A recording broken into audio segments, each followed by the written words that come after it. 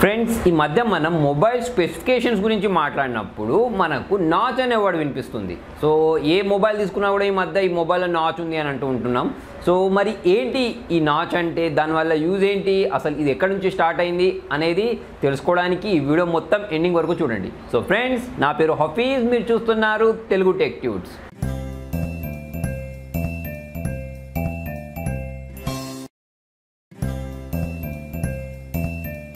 Friends, iPhone 10 ఎప్పటి నుంచి అయితే వచ్చిందో అప్పటి నుంచి మనకు ఈ నాచ్ అనే వర్డ్ వినిపించడం స్టార్ట్ అయిపోయింది.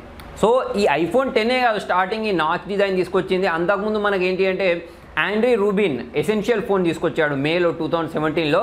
సో అప్పుడు కూడా దానికి ఒక నాచ్ ఉండేది, అంటే కాకపోతే దీనంతా కాకపోయినా చిన్నగా ఉండేది అన్నట్టు. సో అది అప్పుడే ఎంట్రీ లెవెల్ ఫోన్ కాబట్టి దాన్ని అంతా ఎవరు పట్టించుకోలేదు. తర్వాత ఐఫోన్ 10 అనేది సెప్టెంబర్ 2017లో లాంచ్, అంటే దానికి సంబంధించిన పిక్చర్స్ని తీసుకొచ్చిన తర్వాత అప్పటి నుంచి ఏంటంటే ఈ నాచ్ అనేది ఒక ట్రెండ్ లాగా మారిపోయింది. మీ అందరు గమనించే ఉంటారు, అదేంటంటే యాపిల్ ఏదైతే చేస్తుందో, ఏ ప్రోడక్ట్ అయితే చేస్తుందో దానిలాంటి డూప్లికేట్ ప్రోడక్ట్స్ అనేవి రావడం స్టార్ట్ అయిపోతాయి. ఎందుకంటే యాపిల్ అనేది ఒక బ్రాండ్, సో దానికి సంబంధించిన ప్రైస్ అనేది చాలా ఎక్కువ ఉంటుంది.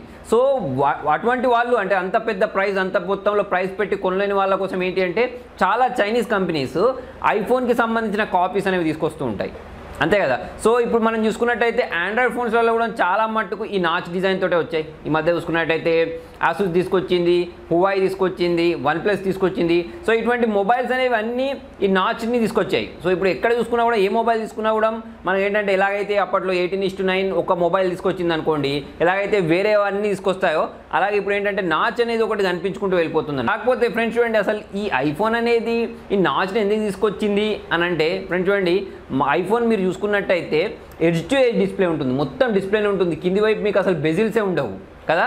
సో బెజిల్స్ ఉండవు కాబట్టి ఈ నాచ్ తీసుకొచ్చినా కూడా దానికి ఏంటంటే ఆ డిజైన్ అనేది యాక్సెప్టబుల్ అన్నట్టు దానికి. అలా కాకుండా ఇప్పుడు మీరు ఆండ్రాయిడ్ మొబైల్ తీసుకున్నట్టయితే మీకు కింద బెజిల్స్ ఉంటాయి. సో బెజిల్స్ ఉండడం వల్ల మీరు నాచ్ తీసుకొచ్చినా కూడా దానికి పెద్ద అంత ప్రీమియం లుక్ అనేది రావట్లేదు. సో ఇంకొకటి ఏంటి అంటే, మీరు ఐఫోన్ తీసుకున్నట్టయితే ఐఫోన్ 10లో మనకు 3D ఫేషియల్ రికగ్నైజేషన్ ఉంది, అంతే కదా. సో ఆ 3Dకి సంబంధించిన ఫేషియల్ రికగ్నైజేషన్ అనేది పైన ఇక్కడ నాచ్లో పెట్టారన్నట్టు. అంటే కెమెరా కానివ్వండి, కొన్ని సెన్సర్స్ అయినా కానివ్వండి, అవన్నీ నాచ్లో డిజైన్ చేసి పెట్టారు వాళ్ళు. సో ఈ రెండు కారణాలని యాపిల్ చెప్పింది. ఈ నాచ్ ఎందుకు తీసుకొచ్చారు అంటే, ఒకటి ఎడ్జ్ టు ఎడ్జ్ డిస్ప్లే ఉంది కాబట్టి అది బాగా కనిపిస్తుంది, నాచ్ అనేది డిజైన్ లాగా బాగా కనిపిస్తుంది కాబట్టి మేము పెట్టామని చెప్పారు. ఇంకొకటి ఏంటంటే వాళ్ళకి సంబంధించిన సెన్సర్స్ అనేవి పెట్టడానికి అదొకటి బాగా పనిచేస్తాయని పెట్టారు. కాకపోతే ఇప్పుడు మనకు ఫేషియల్ రికగ్నైజేషన్ చూసుకున్నట్టయితే ప్రతి మొబైల్కి వస్తుంది. ఇప్పుడు మనం తీసుకున్నట్టయితే హానా 9 లైట్ కూడా వచ్చింది, ఇలా చూసుకున్నట్టయితే అన్నిటికి వస్తుంది. కాకపోతే అదంతా ఏంటంటే హార్డ్వేర్ కాదు, అది ఓన్లీ సాఫ్ట్వేర్ పరంగా అప్డేట్ అన్నట్టు. ఇప్పుడు యాపిల్ ఐఫోన్ 10 ఏదైతే ఉందో అది హార్డ్వేర్ పరంగా ఫేషియల్ రికగ్నైజేషన్ చేయడానికి యూజ్ చేశారు. కాకపోతే ఇప్పుడు వచ్చేవన్నీ సాఫ్ట్వేర్ పరంగా వస్తున్నాయి. యాపిల్ తీసుకొచ్చిన తర్వాత ఒప్పో, వివో, ఆసెస్, తర్వాత వచ్చేసి మనకి ఇప్పుడు చూసుకున్నట్టయితే వన్ ప్లస్ 6 ఏదైతే ఉందో వన్ ప్లస్ 6 కూడా ఈ నాచ్ డిజైన్ మేము తీసుకొస్తున్నామని చెప్పింది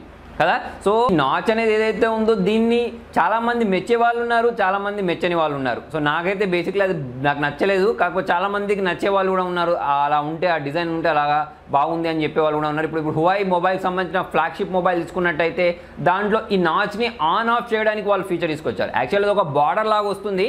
సో దాన్ని మనం ఆన్ చేయొచ్చు, ఆఫ్ చేయొచ్చు. అంటే ఎవరైతే మెచ్చుతారో వాళ్ళు ఆన్ చేసుకుంటారు, ఎవరైతే నచ్చదో వాళ్ళు ఆఫ్ చేసుకుంటారు అన్నట్టు. సో రానున్న రోజులలో మనకు ఇప్పుడు చూసుకున్నట్టయితే నేను చెప్పినట్టు వన్ ప్లస్ 6 కూడా వస్తుంది. తర్వాత ఇంకా చాలా మొబైల్స్ ఏవైతే వస్తాయో వాటన్నిటికి కూడా ఈ నాచ్ డిజైన్ వస్తుంది. సో మరి ఎన్ని రోజుల వరకు ఈ ట్రెండ్ అనేది నడుస్తాయితే తెలియదు. సో ఫ్రెండ్స్, మరి మీకు అర్థమైపోయింది కదా అసలు ఈ నాచ్ ఏంటి, ఎందుకు తీసుకొచ్చారు, స్టార్టింగ్ ఎవరు తీసుకొచ్చారు అనేది. మరి మీకు ఈ వీడియో నచ్చినట్టయితే లైక్ చేయండి, షేర్ చేయండి.